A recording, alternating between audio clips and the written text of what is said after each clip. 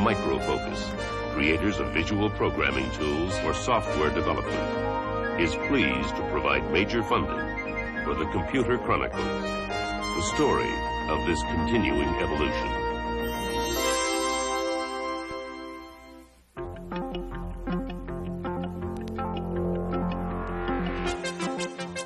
Welcome to the Computer Chronicles. I'm Stuart Chaffee, and this is Herb Lechner, sort of sitting in for Gary Kildall this week. Not really. Gary's going to be with us, but on the other side of the table today, because our subject is operating systems. And as you may know, Gary Kildall is the creator of CP/M, perhaps the major operating system in use today. Herb, operating systems is kind of a tough subject because as computer users, we all deal with operating systems, but frankly, not very many of us really understand what it is. Give us a brief general introduction to an operating system. Well, Stuart, I guess operating systems are most exciting when they don't work, and that you don't want to have happen. But on the small machine side, operating systems manage the computer resources, and they save the programmer a tremendous amount of nitty-gritty effort, and they provide a standard operating environment to enable applications to run on different machines and on different configurations. On the large machine side, operating systems become very sophisticated and literally manage the computer resources in such a way that they can achieve their potential. Okay, before we get to Gary and our other guests, we're going to take you inside a computer to see exactly what the operating system does.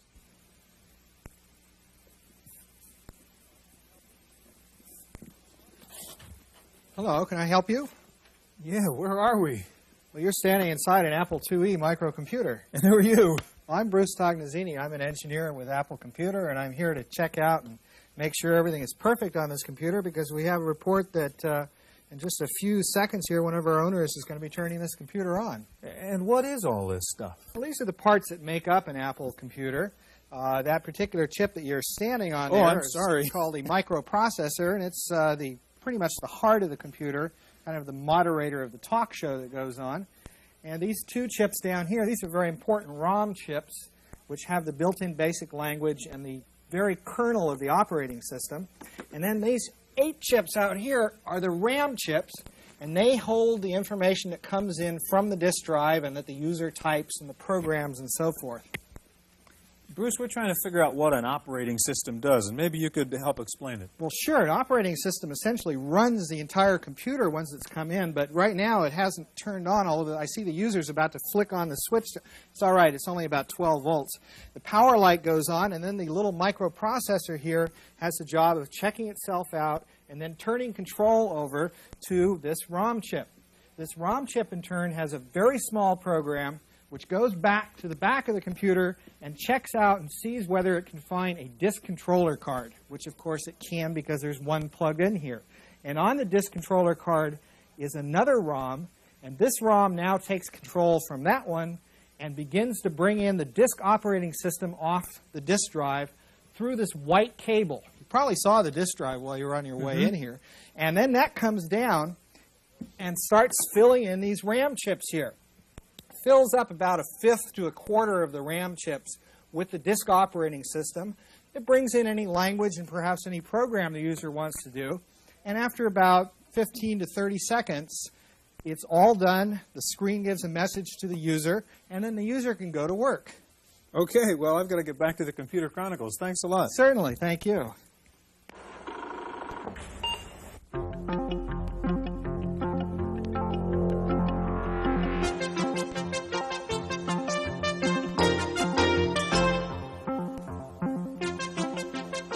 The operating system is a sophisticated computer program that makes the computer easier to use and operate more efficiently.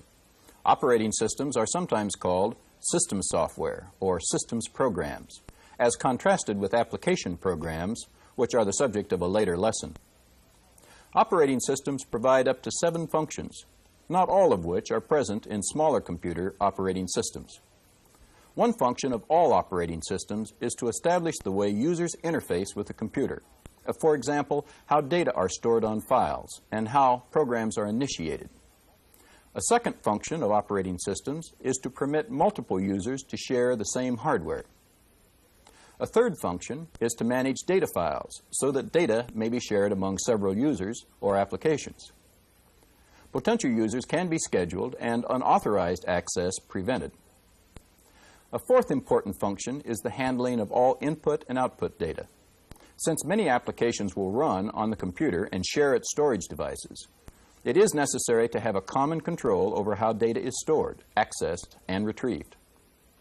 A fifth function is to provide error recovery for the computer system. If an error occurs in the process of reading data from an input device, for example, the system will try to reread the data several times until the error is recovered or bypass procedures initiated. System accounting is a sixth operating system function. This function keeps track of the machine resources so costs can be apportioned among multiple users.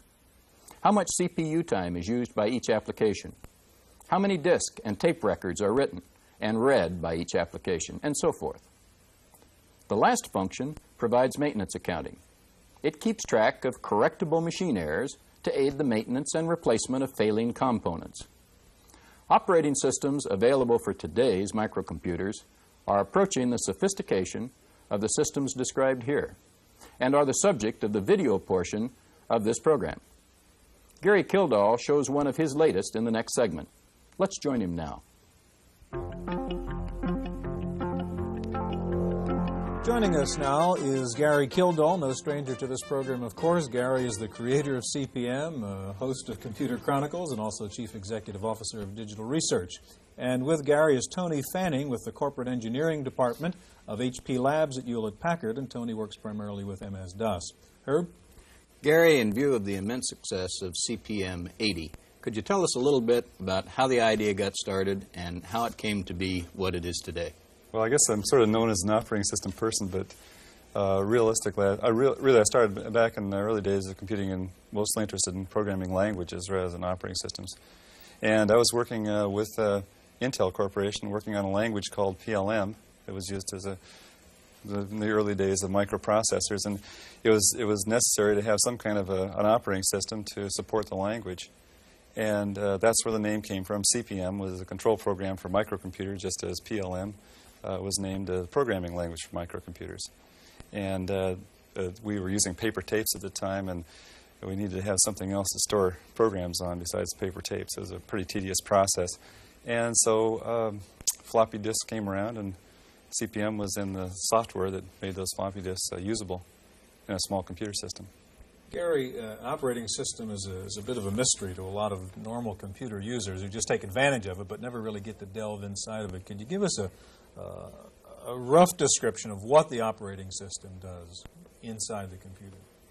Well, basically there are three levels of software, if you want to think of it that way, that you work with in a personal computer. One of them is a level of machine instructions. That's just if you turn the machine on, you don't put any diskettes in. The machine is capable of understanding some instructions. Those are machine instructions. But you have to put something in there to make the thing operate. The second level is what is called system software, and that lies right above the machine language itself. And the third level is the application software, and that's what you actually go out to the store and buy, is the application software. And then the application software then uses the system software as a foundation. System software then runs the machine using the machine instructions. So in that middle layer of system software, you find a number of things like programming languages, utilities, and operating systems.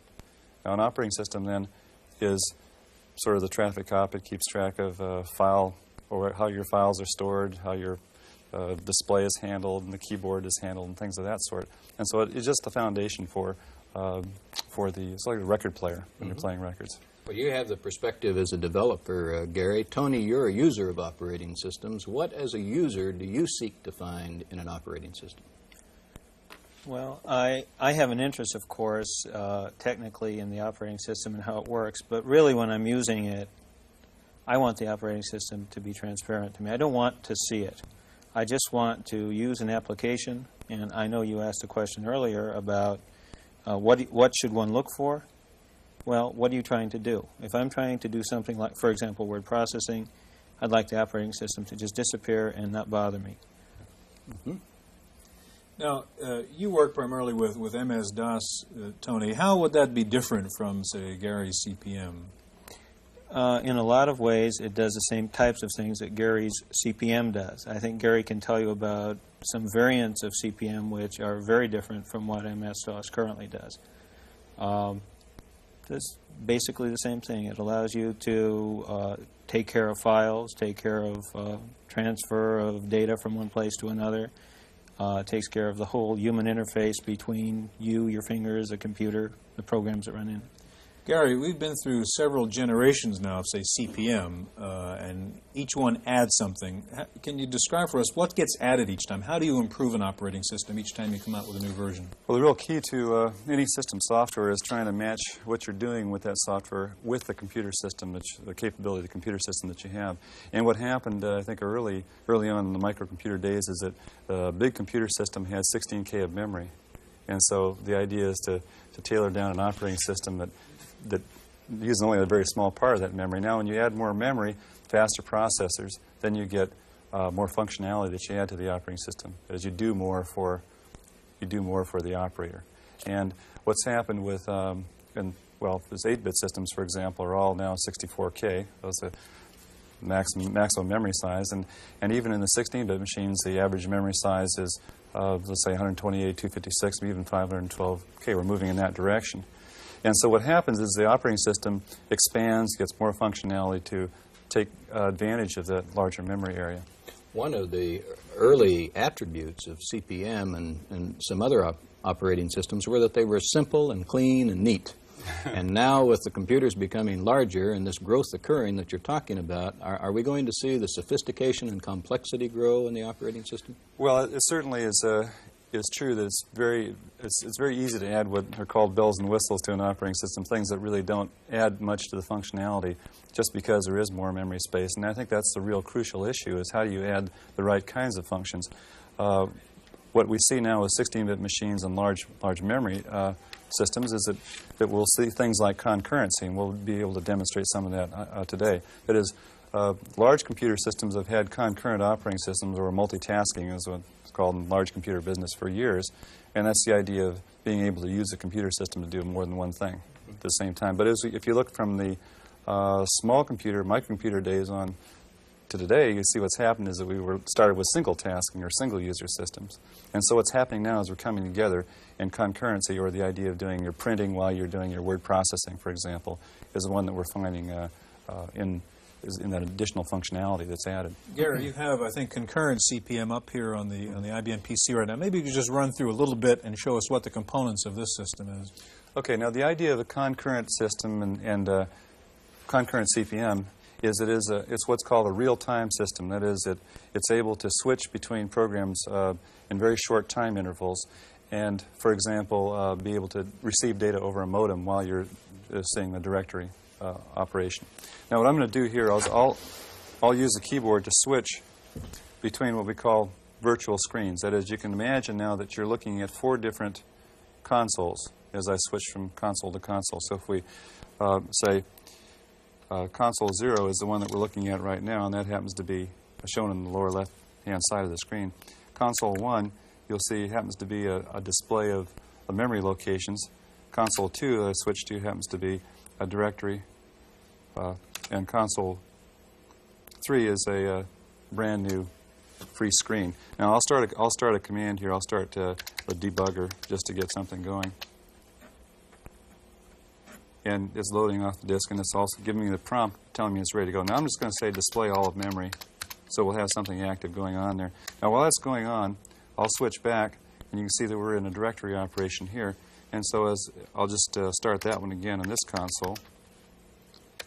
And as it's going, I better type it right here. That seems to be the weak point in the system, is the operator. And then as this is going on, I'll go ahead and switch back, and we can see what now we're getting a display of the directory right now. And I'll switch back, and you can see this other program is still actively processing. Okay, that's finished. Switching back again to the original screen. Now, this is a very short demonstration of the concept of multitasking or concurrency, but the way it would actually be used, say, in a business, is that you'd have your word processor working on one screen, and then meanwhile you'd switch over to, say, another screen to do spelling checking or receive data over a modem. So the effect is that you get multiple microcomputer systems in front of you on your desk. Now, this is the way that operating systems are moving right now. because of the fact we have, let's say, half a megabyte of memory in the machine, we want to make sure that we use that machine effectively. Because what we're looking at nowadays with computers of this type are really the mainframes coming down to your desk. So we want to make sure we have that capability.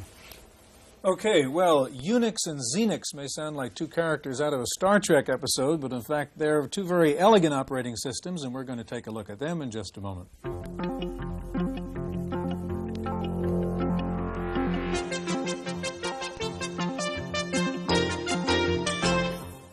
Operating systems for the larger computer systems evolved over time and were primarily used to improve hardware efficiency. Their main job was to keep the CPU and main storage as productive as possible, scheduling as many different users and applications through the hardware system as possible. One way this was accomplished was through multitasking or concurrency. This is the computer's ability to run several applications at once. Most applications, which use a fair amount of I/O, do not use the CPU efficiently. The CPU is frequently idle, waiting for the application program to get data from a slower I/O device. The operating system accomplishes multitasking by allowing an application program to run until it requests I/O. The operating system then suspends CPU processing for that application and starts another application, which continues until it needs I/O. The operating system will initiate as many applications as are needed to keep the CPU busy.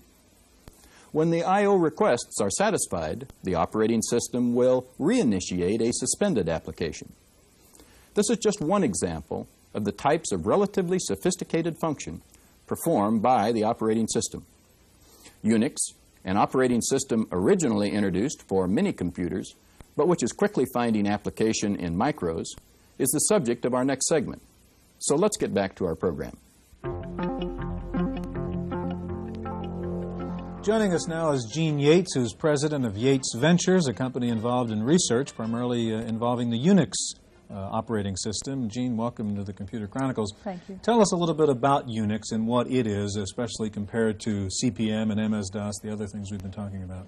Well, Unix is another of these standard operating systems that computer users are growing to find more interesting to them because of the variety of application software and different brands of computers that they can choose by going with a standard operating system as the basis of their computer system. And Unix is particularly unique because it runs on microcomputers, mini-computers, and mainframes, from the smallest to the largest systems, from an IBM personal computer to a great big huge Cray supercomputer. Unix is available for all of them.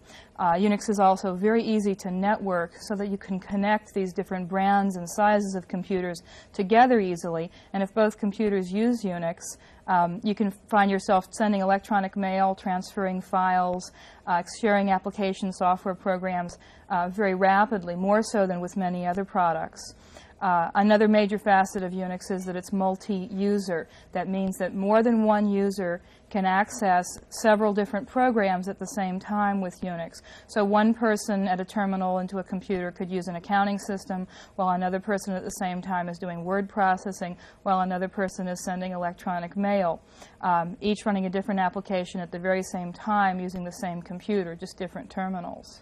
Gene, as I recall, Unix grew up in Bell Labs and then was for a while licensed only to universities and not-for-profit organizations. Yes. Is it fully commercially supported now? Well, Unix has a long history, and it was first introduced in its most primitive form in 1969. It wasn't until the Bell system was deregulated, I think we're all aware of the big doings with ATT, that ATT could really sell and support the product. They legally couldn't do much with it because they were precluded from entering the computer industry until deregulated. But the newest version of Unix, called System 5, which is about the 6th version ever released by them in a number of different names, is commercially supported. And although the product still needs to be enhanced and improved for small systems and beginning end users, ATT seems to be making some big strides toward that. Mm-hmm. Gene, how does Xenix compare to Unix? Okay. Well, the Unix software from ATT is sold in two forms. It's actually licensed. Source code license is an expensive, very high cost license that lets you take the software and actually change it or rearrange it or make it different for your specific kind of computer. Computer manufacturers or software companies buy source code licenses, and Microsoft is one of those companies. Microsoft has purchased Unix source code and has fixed it, changed it, enhanced it, whatever, so that it runs on different kinds of microcomputers. It runs on the Tandy System 16, the Apple Lisa, the Fortune Systems 3216. It's rumored they'll be introducing it for the IBM PC XT. So Xenix is just Unix with a few enhancements for personal computers or for microcomputers. Tony, you have used Unix. I always sort of associated Unix with the PDP mini computer line, and Gina's just told us that it's growing up and down. What has been your experience with Unix, and how long have you used it? Oh, I guess I've used it about 5 years, which makes me a relative newcomer compared to a lot of the people that have been using it, but makes me an old-timer with respect to the microcomputer users. I still haven't used it, actually, for on a microcomputer, which is pretty amazing. As I told you earlier, I do use MS-DOS on a variety of computers.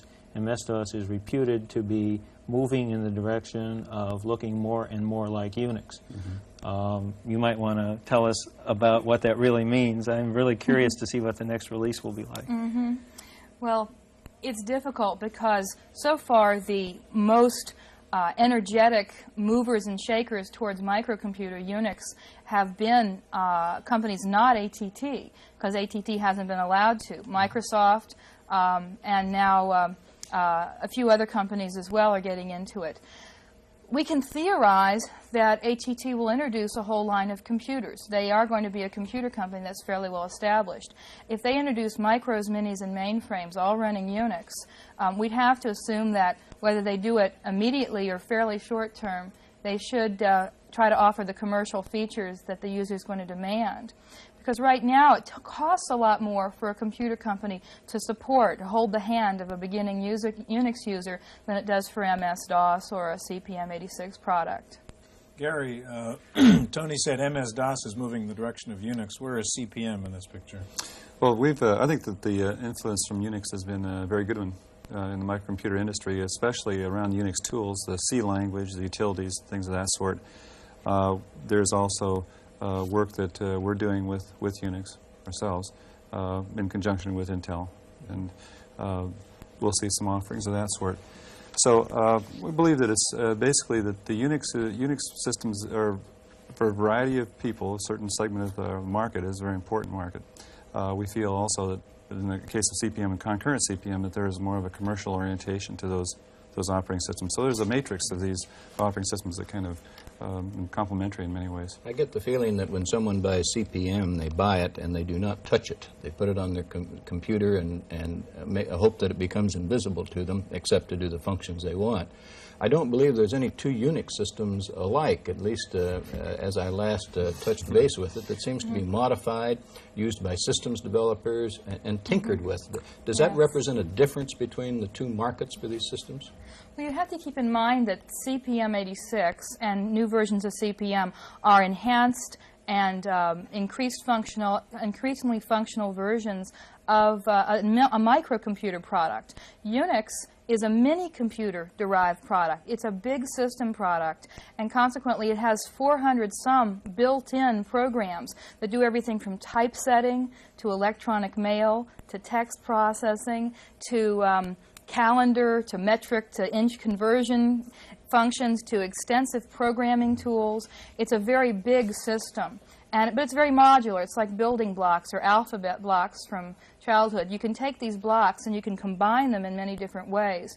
So people who buy Unix typically, for example, my Unix computer sitting on my desk, I've extracted from it about 2/3 of the programs because I don't use them. I'm not doing program development, I'm not doing typesetting, and I just keep the parts that I like. And the nice thing about Unix is that it's sort of a do-it-yourself operating system. You can take all of these utilities that are available and make your own little system together. It does take more studying and expertise to be able to do that than with CP/M. It's a harder to understand product. Folks, we are out of time. Gary Kildall of Digital Research for today, Tony Fanning of HP Labs, and Gene Yates of Yates Ventures. Thanks for joining us, and thank you for joining us for this edition of the Computer Chronicles. These are very exciting times for creators and users of operating systems, and the future looks very bright. There is a handful of very popular personal computer operating systems. CP/M and MS-DOS are two. Now Unix is also becoming available for micros. The popularity of these systems has spread largely through the work of third-party software developers and hardware designers. On the other hand, there are some thriving proprietary systems like Apple-DOS and TRS-DOS, which are well supported.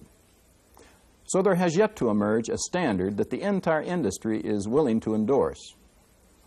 As with the entire computer industry, operating systems development is in a constant state of change. As new capabilities are added to a hardware system, such as hard disks, telecommunication ports, and laser disks, operating systems must be revised to accommodate them. As new hardware designs were incorporated in the 16-bit microprocessor, designers had to create new operating systems to take full advantage of the increased processing power. And now, the new 32-bit microprocessors with increased speed and efficiency are challenging the creators of system software. There will be a continuing and expanding competition at the system level as there has been at the hardware and application level. Some of this competition will focus on creating operating systems that provide application program portability. That is, the ability for application programs to run on many types of computers. In our next lesson, we'll discover the world of application development and program utilities. Be sure and read Chapter 8 in your text, and I'll see you then. I'm Herb Lechner.